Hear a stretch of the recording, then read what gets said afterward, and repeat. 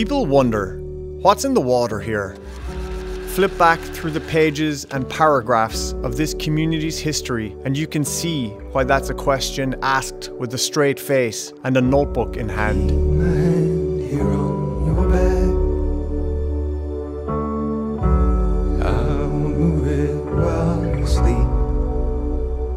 This place, it's got a gift for peering beyond the horizon, for resilience in the face of adversity. Over the past century and a half, it's attracted farmers, craftspeople, industrialists, academics and tech startups to its streets and fields. And it's rolled with the punches. It's dusted itself off, following the decline of manufacturing and the automotive nosedive. It's redefined its image, marrying new ideas with old buildings, breathing life into abandoned spaces.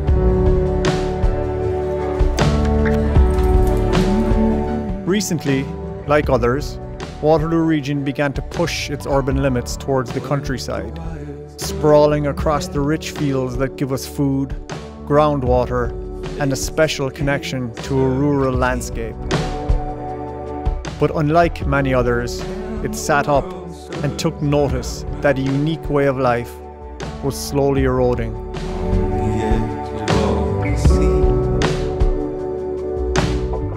In a community of 3 robust cities and 4 pastoral townships, maintaining a rural-urban balance is no easy feat. But that's the tightrope this community walks every day. Waterloo Region had a decision to make: allow the urban limits to push further into its farmland, or contain that growth in the downtown cores. It would be a hard decision that would shape the community for generations to come and establish these past few years as a historic period in the ongoing story of Waterloo Region.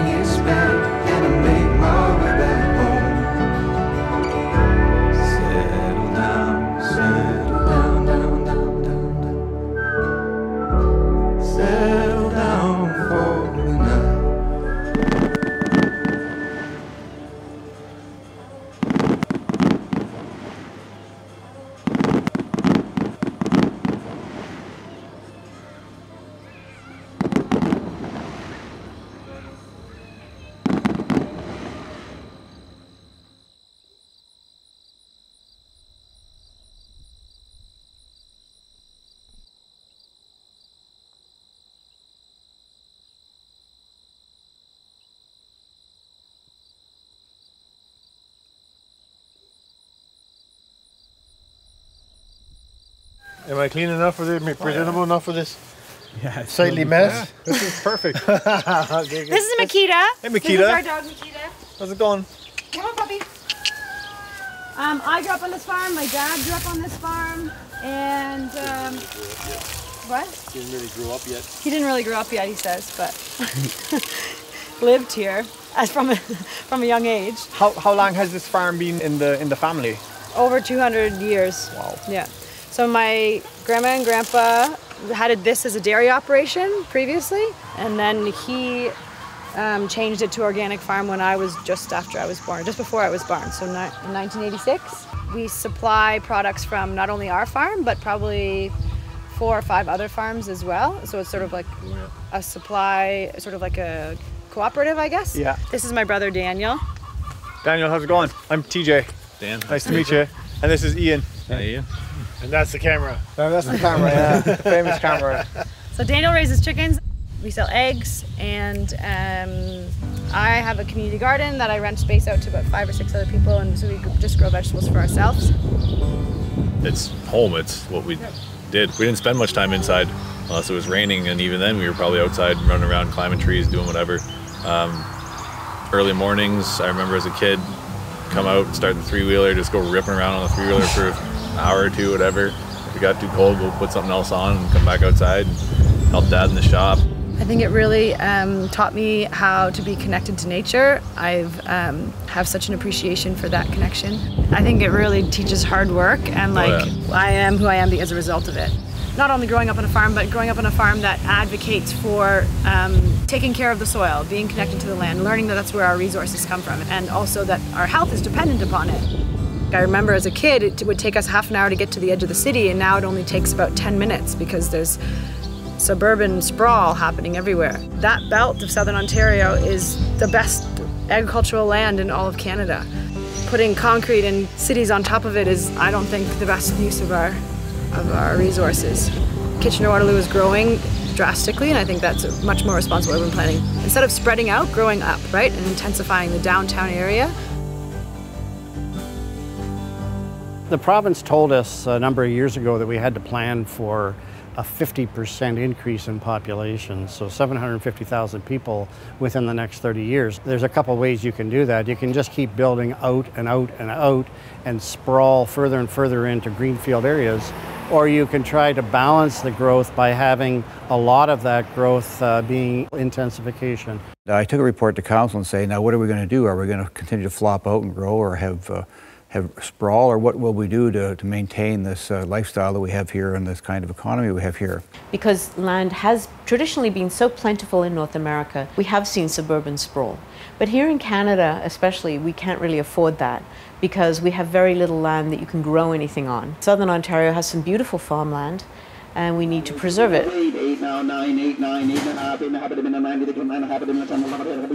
And I think there certainly is a respect for food here and a respect for how you get it. And perhaps some of that has to do with the fact that we are a municipality that's partially urban and partially rural, which makes us different from other municipalities. So we have that interplay, and we have that discussion every time Regional Council sits down. We were going to constrain sprawl, constrain the growth of the urban centers, and actually grow up. Part of the mechanism, the tool for doing that was really using transit as the planning tool. And Jerry Thompson was very key in that. So in the early 2000s, I was Commissioner of Transportation and Environmental Services at the time, and my predecessor as Regional CAO was Jerry Thompson. And I remember Jerry inviting me into his boardroom one day, and there was plans spread out along this long boardroom table, you know, the map of the community from Waterloo down to Cambridge, and Jerry had marked it up with magic marker and little arrows and notes, and he was both a planner and an engineer. And he said, "What do you think of this? You know, we're going to build a rapid transit system." And you know, I'm an engineer, was head of engineering at the time, and I must say I was a bit dubious. So at one point he called me into his boardroom and had this huge map laid out. It had a convention center and a transit hub and a whole bunch of things added into it at that particular point in time. And my first reaction was, "You really think I could sell this?"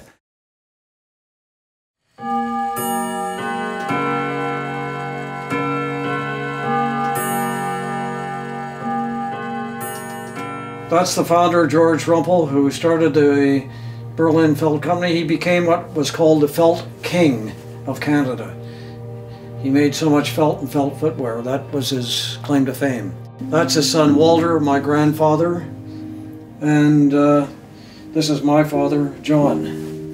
George died in 1916, and his son Walter then took over the felt part of the operation, and he died in 1944 at a fairly young age. Both were young when they died. And then my father, John, succeeded, and then I came in with my father. It was a family affair. We all worked together. It was an interesting place. We had a lot of 50-year employees over the years. You don't get that now. The early settlers here were the Mennonites, but then we had a lot of German migrations in the 19th century. They weren't upper-class Germans. They were middle-class and peasants and farmers and craftspeople who came in without a class structure. And this sense of stewardship that I think is born out of the Mennonite tradition here, this sense of stewardship was not only available to deal with people, but also their attitudes towards land and land preservation and how they do things locally. So we have a strong sense of stewardship, no class structure, and a get up and go, very utilitarian get up and go, that we need to do the things we need to keep going in the future. I would agree that the culture here, no matter your ethnic background, is to be practical. I think that's certainly something that's just woven into the way people do business here. When people say, well, what's in the water in Waterloo, or why is it different than other communities, it's a unique ability to value what's in the past, but also do what's important for the future. They built the expressway because they needed to move people around this region. They did that in the 1960s and 70s on their own. When they needed more engineers, they created the University of Waterloo and co-op education, all those sorts of models which drove the university ahead and created all sorts of incentives to start and do things here. I met David. He was my lab instructor in my second year. And I chased him all over the place and he wouldn't give me the time of day. And then after I wrote the exam that he was working with, then he phoned me up and asked me out. You were making sure she had the right grades, were you? I was in co-op engineering, basically at the cutting edge of the new co-op program. One of my assignments was working for the physics department, and I ran labs and tutorials, and she was in one of my classes. You asked about George Rumpel. He definitely tried to increase the value of the city of Berlin and bring more people in and expand industry. There were 14 industrialists got together, put up the money, and brought in a planner from New York City by the name of Levitt. He paid his way up, he put together his ideas, and came up with a few suggestions. That was 1914 when Levitt presented this. The war had broken out. The city of Berlin ended up in turmoil because of all the problems of being a German city, and they sort of dropped a lot of their future plans to try and straighten out their internal problems.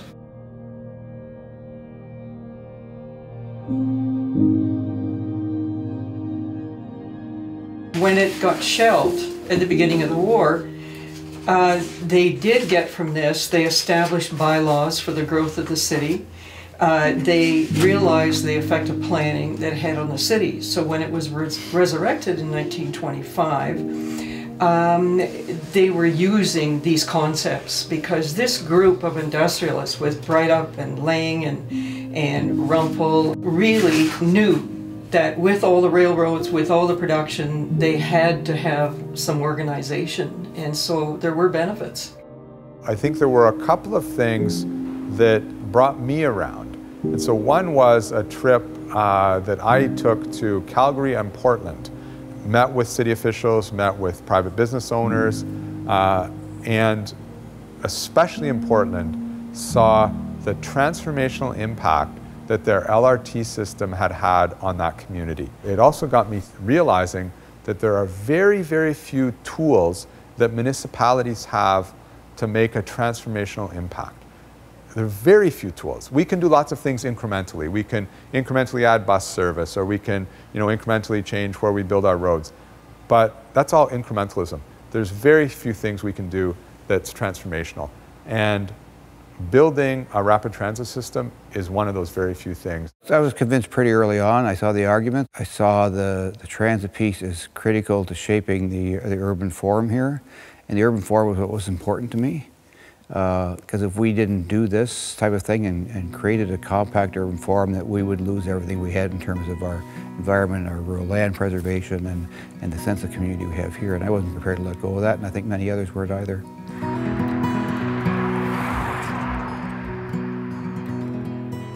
Driving up north on the Trans-Canada Highway. Yep, just grab it whenever you need. The night is sweet, 1,000 stars. I'm driving up north on the Trans-Canada Highway. No. Hey!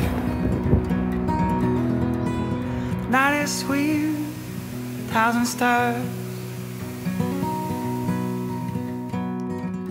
Should I stay with you? I know.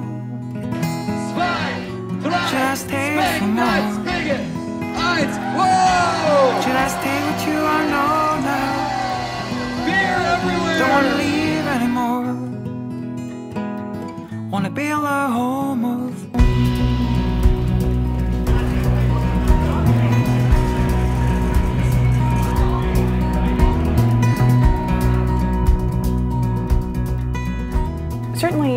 Waterloo Region has some of the same challenges that a lot of communities that grew up so much and grew out so much in sort of the post-war period face, which is that the communities weren't designed to be easily accessible by mass transit. They were designed to facilitate folks driving around in single cars.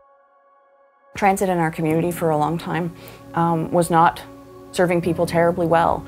And there have been a lot of changes that have happened in the last 15, 20 years that have been really meaningful in terms of how useful and valuable that service is. January 1st, 2000, the region assumed responsibility for transit. And so prior to that, there had been Kitchener Transit and Cambridge Transit. And actually, prior to January 1st, 2000, you could not take public transit between Kitchener and Cambridge. So it was no longer a local service. We were able to cross those local boundaries, connect Cambridge, Kitchener, Waterloo, have it really be seamless. A transit system is only as good as the service you provide. If you don't provide good service, people will not use your transit system. And good service requires investment. So that started us on a path of really dramatic investment in transit and really significant increase in transit service. When I was door knocking in the 2010 election, helping out on a campaign, there were many places in the ward I was working on that I couldn't get to by bus. By the time 2014 rolled around, there were 2 new express bus services that meant that I could get from my place to just about anywhere in the ward. We ramped up transit service and we saw transit ridership increase dramatically. And so that became a key piece of the puzzle, a key sort of building block is we could now integrate regional land use planning, public transit planning, and transportation planning, and put all those pieces together and say, okay, how do we want to shape this growing urban community?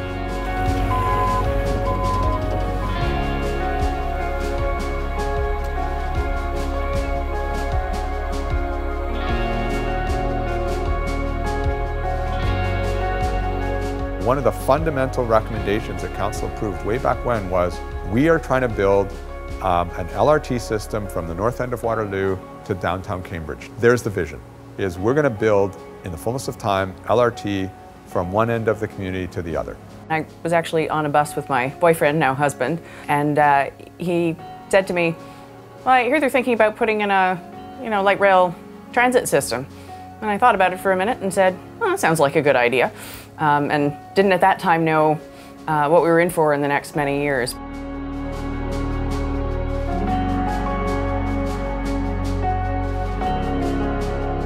This is a community that was very much built on car commuting.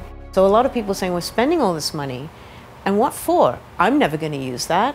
I'm in my car, I'm not going to get out of my car because the ion is so far away. It has nothing to do with me, and yet I'm being asked to pay all this, all these taxes for it. We've gone through 3 municipal elections where this project was probably the key issue. The very first election that hit was sort of more of a philosophical discussion, and this is where we're heading, this is the kind of thing we're looking at, and there weren't dollar figures attached to it.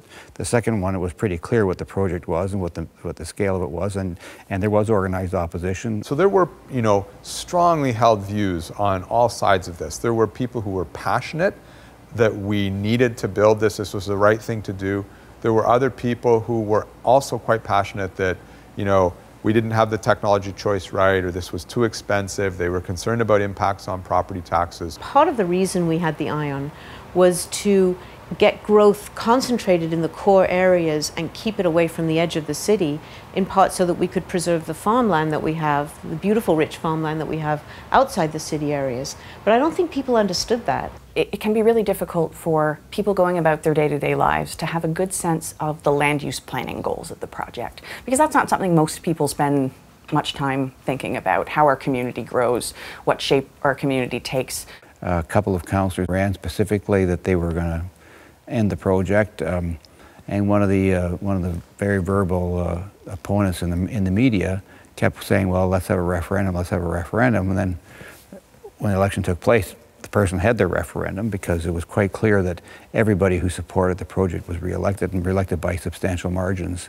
I was helping out with a municipal campaign in one of the local tier municipalities, which doesn't deal with LRT, but despite the fact that, I wasn't there to talk to them about the level of government that was dealing with this, it was by the end of the election almost impossible to go to most stores without hearing someone bring up LRT. So it really became the big issue that everyone had heard that they were supposed to care about.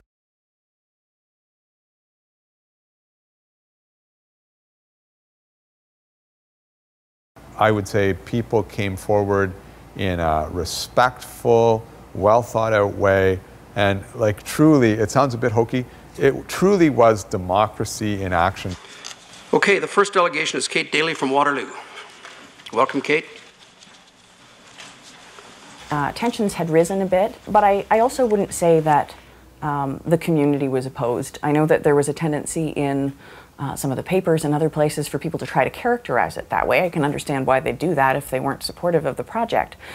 But for the most part, I think there were some folks who were really upset. There were some folks who had been convinced to be upset. There were a bunch of folks who didn't know what to think, and there were those of us who had decided that the project was the right way to go.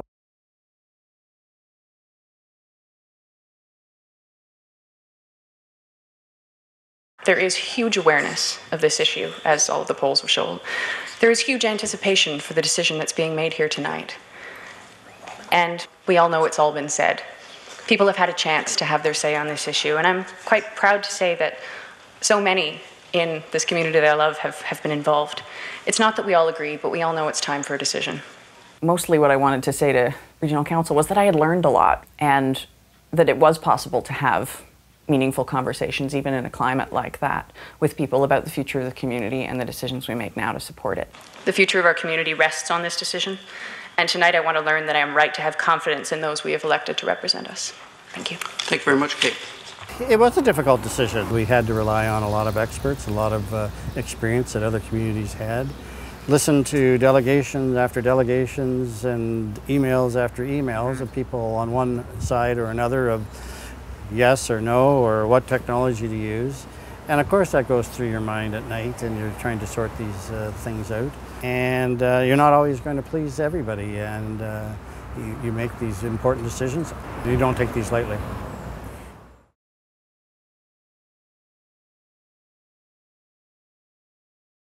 And vote.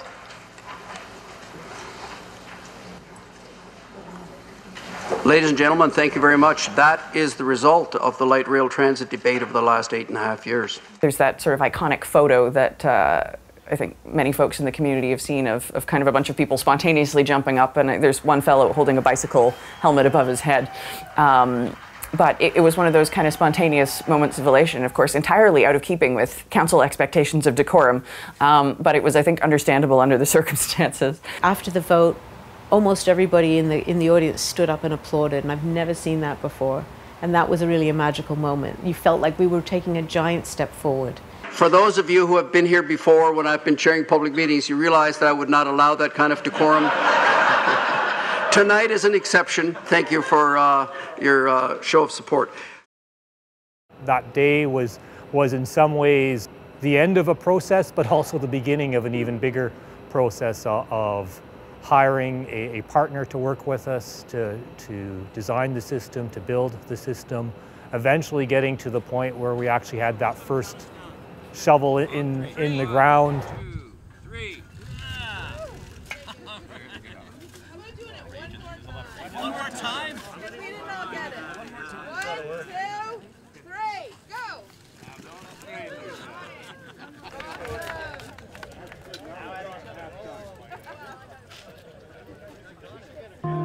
The biggest challenge has been the number of challenges and the ongoing series of challenges. The vehicles from Bombardier, that's been an ongoing challenge. That's been a frustration. You know, you sort of think, oh, we got the funding done. There, you know, we can take a deep breath. Well, that then just launched us into whole other things. Or, you know, there, we finally got regional council approval to proceed with the project. You think, oh, you know, take a deep breath. Well, then that just launched us into construction. I've always characterized it as more of a civil infrastructure project. So we replaced water mains, storm sewers, sanitary sewers, We moved utilities, natural gas, electrical, bell. All of that had to be moved. Some of it was over 100 years old and had to be replaced. When people saw a 10-meter deep holes in front of Grand River Hospital, we didn't need that to put a train system in place, but we needed to do that to replace and move the infrastructure that was there. So it's almost more of a urban civil infrastructure revitalization project with the light rail transit project thrown in on top of it. Construction is never a lot of fun, and when you're building in the middle of a community, the urban center of a community with the businesses and the people, it's a lot of stress for everyone, it's a lot of impact on everyone.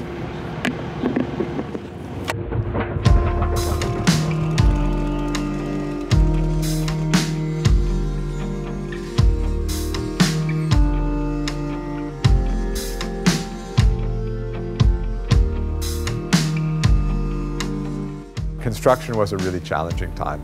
We had a lot of roads dug up all at the same time, so that had a negative impact on a lot of people. And I think, you know, it was probably a low point, and I think probably was more disruptive than most people anticipated. It was actually a little more disruptive than I thought it would be.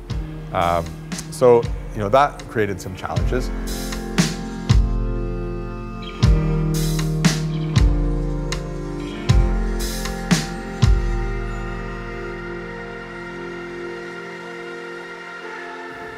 At the same time as that was happening, though, there was significant development happening around the station areas and along the corridor. So new condos, some repurposed office building, brand new office. And so at the same time as people were seeing all these negative construction impacts, hard to get around, they were seeing tons of cranes and tons of new construction. And so I think they could see, this is actually achieving already what we talked about.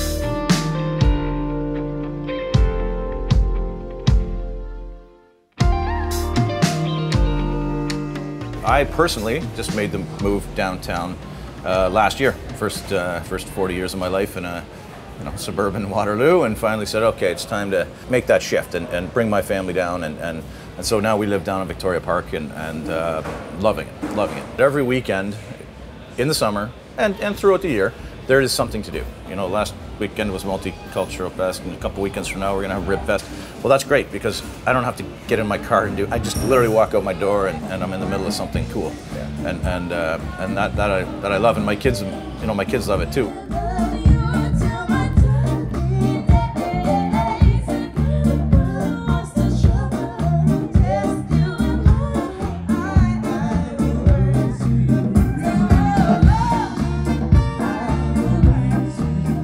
Bands and fireworks and ice cream and, you know, stuff to do, right? And so, yeah, it's a great way to live.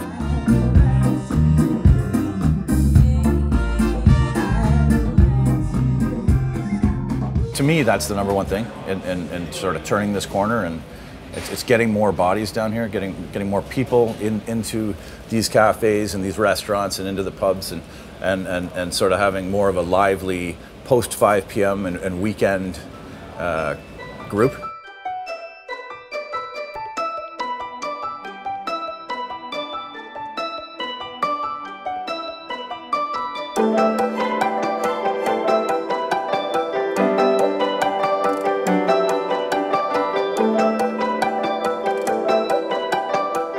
Early 2000s, a couple of the early projects in this area would have been obviously the Kaufman Lofts, one of the first projects to go that sort of kicked things off. At that time, I remember thinking when the sales launched, you know, who in the right mind is going to rest their head at the corner of King and Victoria and buy a residential condo? I wasn't convinced at that time. One of my partners bought a condo there. Actually, he was rewarded for it, you know, for having that foresight. Then, of course, we had the School of Pharmacy with University of Waterloo coming downtown. That was another key piece in changing people's mindset about what was happening downtown. Followed, of course, by the tannery, the tech companies that sort of embraced that, and so you know, employment started to slowly grow alongside some of the, you know, institutional and residential projects. And then with every sort of passing year, something else, you know, something else kind of came into the fold, and now we look out and we see obviously a beautiful bright up block building with Google and 220,000 square feet.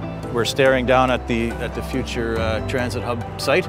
You know, we have great hopes. We have that link now to Union Station, and of course, you know, the plus or minus million square feet of commercial, retail, maybe hotel, convention, you know, these types of things that get built into that project. Ideally, that's another massive step in sort of transforming this core.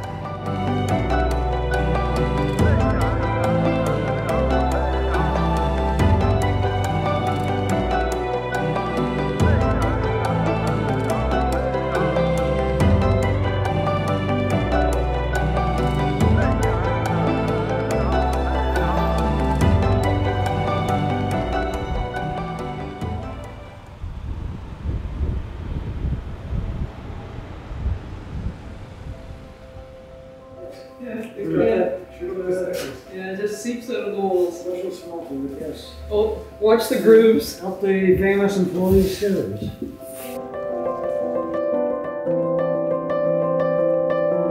There was machinery that was sitting just in this area here. It was part of the carding or combing machinery for the fibers.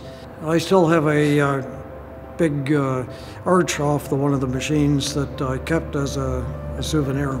It was sad to see those things scrapped, and that's why I got such a chuckle out of seeing when they auctioned off these things. You know, the old order communities from Waterloo County coming in and knowing the value of these things and taking them because they were familiar with using them. Our equipment, some of it was scattered throughout the world. Some of it people didn't want because in North America, the textile industry, which we're part of, had been tapering down for years, and there was just surplus equipment. Yeah. Nobody could really find a use for it. This was my office, and spent a few years in here.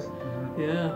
The pharmacy school, that whole landscape down there was a tire factory at one point. I worked there as a work term. That was my first work term at U of W Engineering, working for VF Goodrich in their tire plant just down here.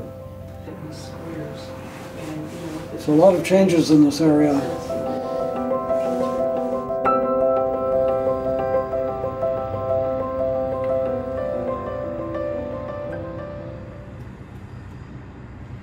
Today's a moving day for us. A lot of butterflies and kind of a reality check that this is all going to happen really quick. This building is going to change in about 3 days. The team is a little bit antsy, you could say, and anxious, because most breweries are outside the core areas, right? So we're dealing with some tight corners and roofs that are at different heights. But you know, a lot of creative thinking, and we really are excited to show everybody what's gonna happen in 3 or 4 months when we open the doors. When we would meet as shareholders and we were thinking about expansion, we didn't want to go to Toronto or anywhere where we didn't know. We like playing in our own backyard, and Kitchener is part of our backyard, and the only space that ever was mentioned in our meetings was the tannery. If we were ever going to open up somewhere in Kitchener, it'd be the tannery. And we thought, oh, the chances of that happening are pretty slim. And then one day, a space opened up the tannery, and the landlord came to us and was like, hey, we really like A-Burb, we'd love it if you opened up a brew pub in the tannery. We're like, well, that's the only spot we've ever talked about, so how can we say no?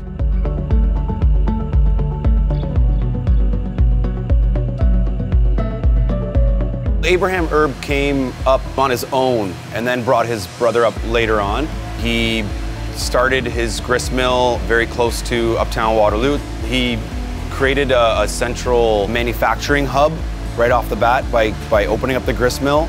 He drained a lot of the wetlands to make farmable land, which allowed other Mennonites from Pennsylvania to come up and have land to work on. He also actually housed a lot of people in their migration. He did a lot for this town, and he created the foundation. We're still talking about him today.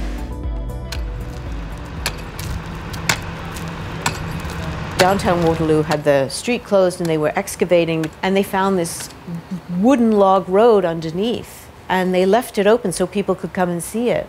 And it was incredible. It was 200 years old. It was a road from Abraham Erb's grist mill and sawmill, where the tracks cross King Street in uptown Waterloo, leading to his home, which was 172 King Street South. It's a white house that's now a lawyer's office. It's still there.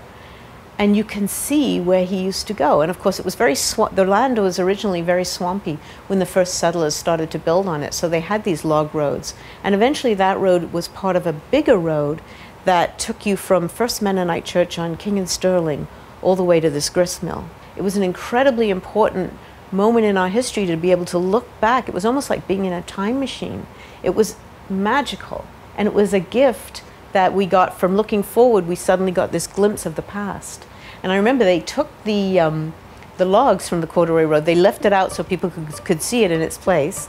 Then they took the logs and they cut them up into 100 pieces and they gave them away. My ancestors probably walked on it. With a name like Martin, it's pretty easy to guess that. So I'm interested in just having a piece, and we often have people visit us from other countries and from other parts of our country, so I'm interested in having it just for a kind of a conversation piece. What time did you get here? 11:30 last night. Came here after work. Yeah. Anybody watching on Facebook Live can see that that's our piece. Is that our piece of wood? That's your piece. Okay, you're gonna put that in the trunk? I'm gonna put it in your trunk. That one then. Get that one. Thank you so much. Is there a better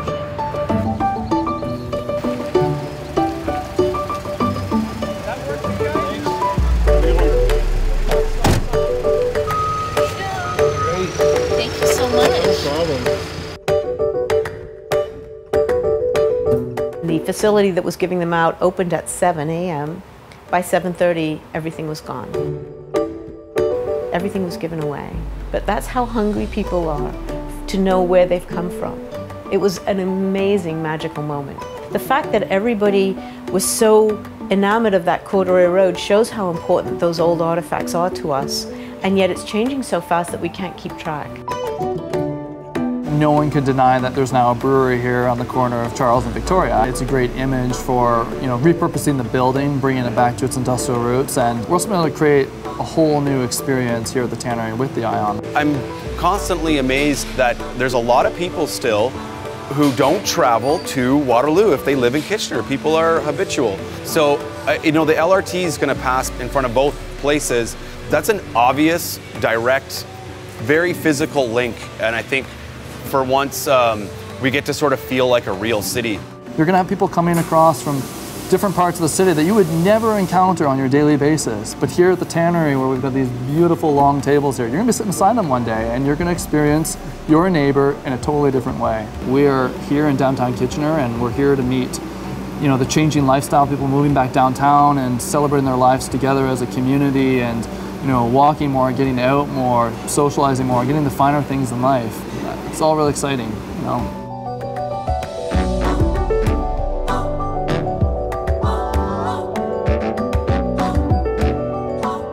After 2 years of being closed, a section of King Street from Wellington to Victoria was opened. And it was just completely changed. It was this new futuristic landscape that was different from what you knew. So King Street at the train tracks near Victoria used to cross the tracks and they used to be level with each other. Now all of a sudden the tracks are high and King Street is way lower and it's going underneath this overpass. And this little shopping strip mall beside it suddenly is now up on a hill where it used to be level with the road. And a condo building was going up. And I talked to one of the construction workers. I walked around there before it was even open to traffic. And I said to him, I don't remember what used to be here. Do you remember? And he looked and he said, I went to school every day. I passed this place every day and I don't remember. Which shows how quickly our memories diminish of the landscape we had.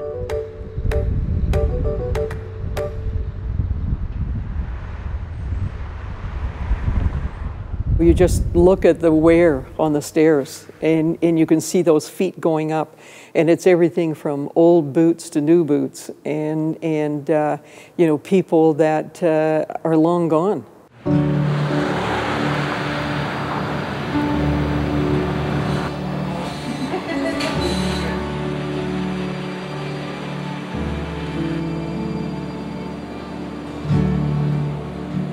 It was really a family business, and that feeling is still alive.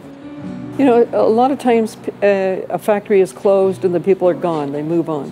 Whereas you keep running into people who are talking about things. They still get together and have Christmas parties.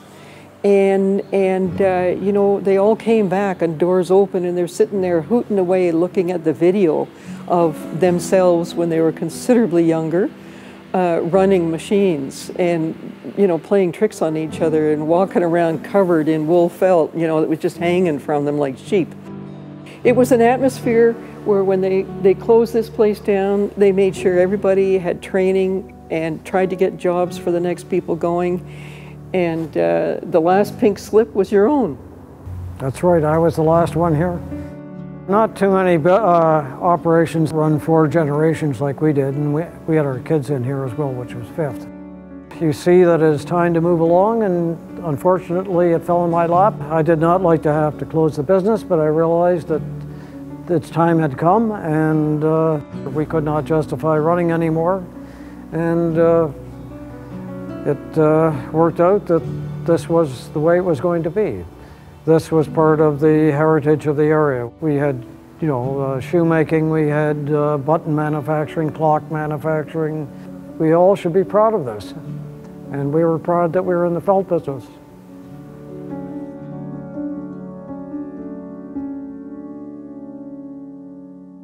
I came to work for the Record in 1984. People in Kitchener were talking about how awful the downtown was, how nothing that happened could build it up or help it recover from the growth of the suburban shopping malls around it. Over time, the downtown was a constant concern. As soon as I got to Kitchener in the mid-1980s, the Burns meat packing plant closed. It was a few decades after that that we lost Schneider's, but it was an ongoing thing the whole time. The Bud plant is gone. Automobile factories are gone. The BF Goodrich Tire, that huge factory on Strain Street, was gone. The tire factory in back of Fairway Road was gone. They just kept disappearing, and you knew that something would have to replace it or we'd be just hollowed out in our economy. With some really intentional regional policies, planning policies that were encouraging intensification, in the early 2000s, we started to see a shift. All the cities, Kitchener, Waterloo, and Cambridge, were focused on how do we revitalize our downtowns, how do we encourage people to live and work there. Mayor Carl Zare, he brought in an investment fund that invested in cleaning up the tannery, which is now, of course, the home of Communitech and all of those startups and all of those high-tech companies. That started the foundation for the tech center that downtown Kitchener has. And this was before any construction started for the Ion. Over the last 5 to 6 years, we've seen major changes downtown, and some of that's been premised on the fact that there will be better transit and bringing jobs into the core. We're bringing jobs in the core. We're actually bringing people back to live into the core. I think those are jobs and residents are critical to making downtowns successful, and I think the evidence is beginning to show itself. I sense that people do see that there's been billions of dollars invested in growth around the Ion corridor. You've got all these tech workers coming in, and that's not totally related to Ion, but it's not totally separate from it. It's kind of a symbiotic change. You've got all kinds of things happening, and you see that this is part of something bigger that is going to benefit everybody. We were on probably a similar path to most mid-sized communities in Ontario and in Canada. I think if we hadn't done something, you know, dramatically different, we might have, you know, shifted that a little bit, but I don't think we would have shifted it as much as we have. The future changes as well. Getting the trains and carrying passengers, I think, will drive even more changes in this community.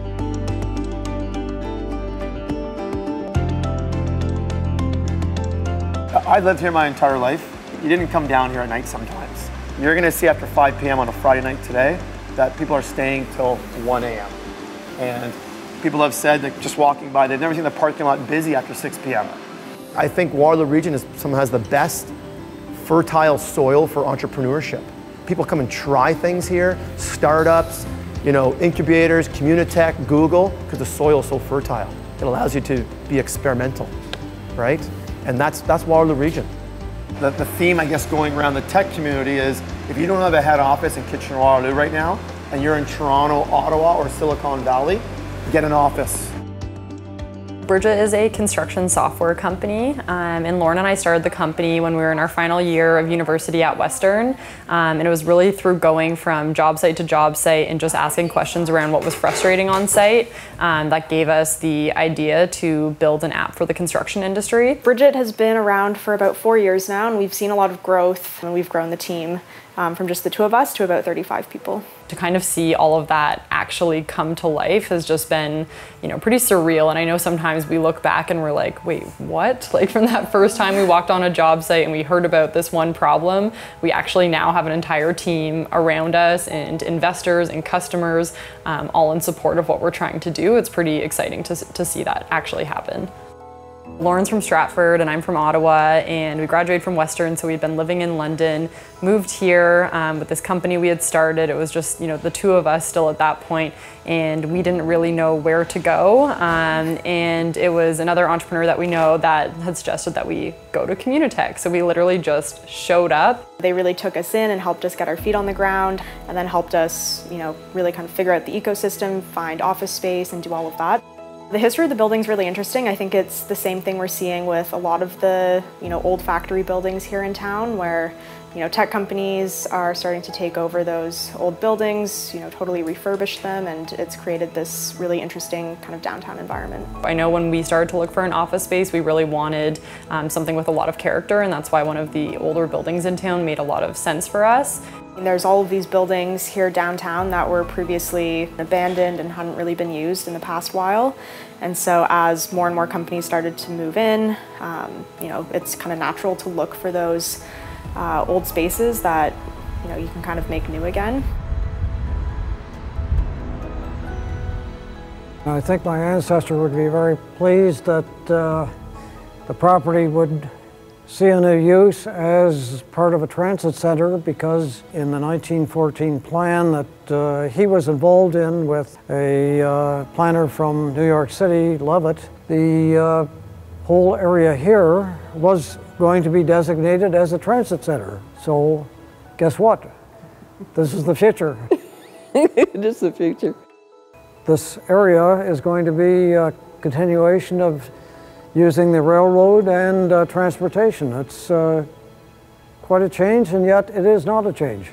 George would be happy you carried on the baton. Yes.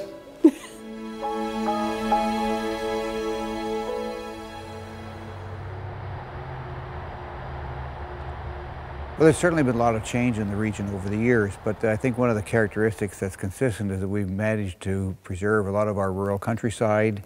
A lot of the farming operations are out there, so that all the cities have expanded within their envelopes. They're all centrally located by and large, and so we still have a very good balance between rural and urban settings, and so the urban settings have expanded and grown sort of exponentially in some ways, but yet we still maintain a strong, vibrant farming community and rural community. This plot is rented to this incredible man, Dave Chappelle. He built me a compost this year, which I'm super excited about. And then I have a plot in the middle. Yeah, but it's way too much for me to do by myself. And lots of people from the city want to have places to grow food, so why not share this space? Because it's good soil, it's really incredible soil.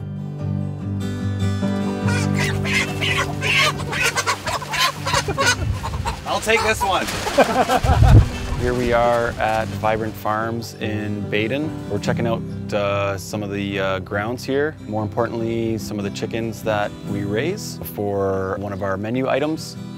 During Abe Herb's time, everything was consumed locally, grown locally, manufactured locally. And so we're just trying to embody that philosophy in the restaurant, trying to give just to the name. It's great to come out to the farm and see this whole process and hear how everything is done and how even the feed for the chicken is coming from like across the road. It's all organic and all natural and very sustainable. We like to think that Abraham built this town with his bare hands, and I mean, he kind of did in a way, right? What people appreciated in those days was their hard work, and maybe he did enjoy a nice pint of beer after his hard day of work. An honest pint is always a way to appreciate a day. He's the founder of the principles that we believe in, and the integrity, the solidarity, the craftsmanship that we believe in today as well. You know, there's a long history here in Waterloo Region of industry and of reinventing yourself. It starts with the Mennonite history and doing things proactively. And so we've been ahead of the curve on a lot of things. So as the manufacturing industries were phasing out, then we were able, fortunately, to bring in the knowledge industry, the IT and the high-tech industries. So it's a community that's always reinvented itself economically. As society changed and jobs changed and technologies changed, that the business people here had an ability to transform themselves and reinvent themselves. So the building of the Ion is totally consistent with our past history, is that we do the things we need to do to keep moving out into the future and make the good investments, and people move with them. They may argue at the time. There was great controversy over building the expressway. There was controversy over building the Ion, but I think all of these things are moving the community ahead. So when you build these things, they're not always fully appreciated at the time that they're conceived, at the time that they're built, at the time that they begin operation. It sometimes takes a few years, 5 years, 10 years for people to say, now I understand why it was built. You could open this a year later, 2 years later, 5 years later, but at some point in time, you've got to do something like this if you want to control the way your city is going to grow. It's going to impact where people choose to work, where people choose to live, recreational opportunities, whether it's being able to access facilities you might not have gone to before, or being able to make use of theater or restaurants and all of those types of activities. I think people are going to see new ways to use Ion to let them do more and better with all those types of activities.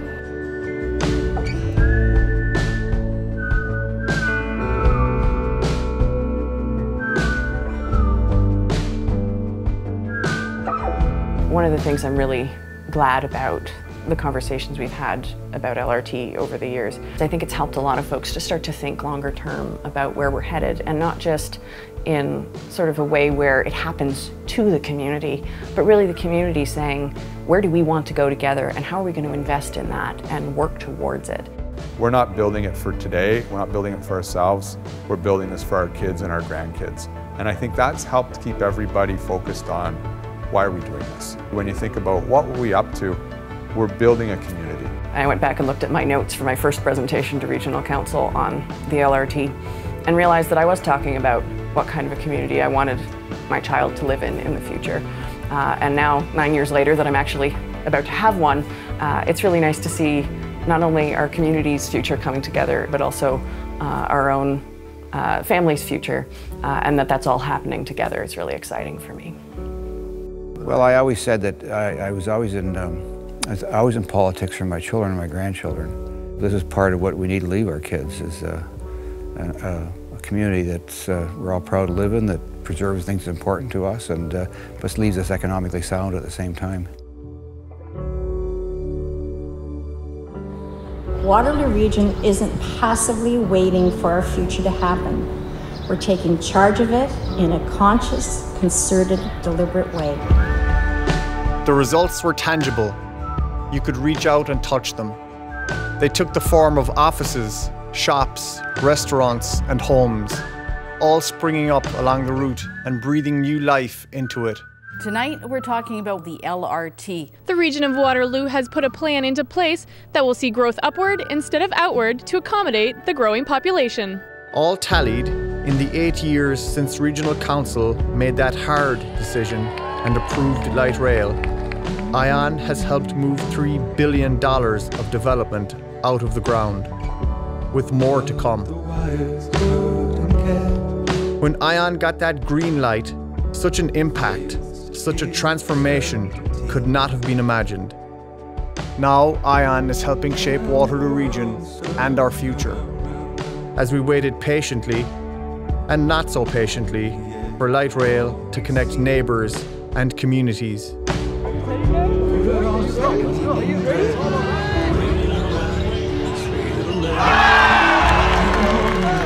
It's already soaked into our landscape, this train, this route that will shape us and move us together through life. In the morning, everything is spent.